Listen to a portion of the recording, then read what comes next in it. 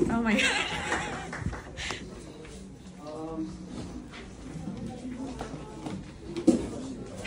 This is Griffin. You are a 2023 Gold Star teacher.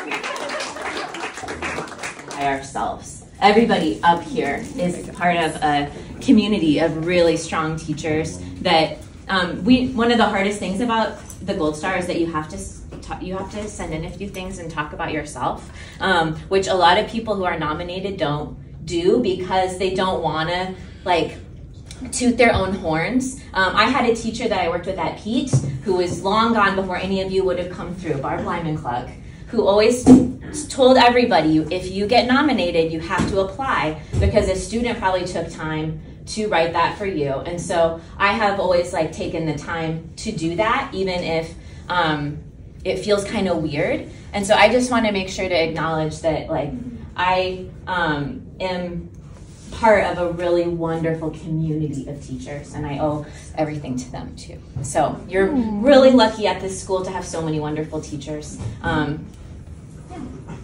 Yay!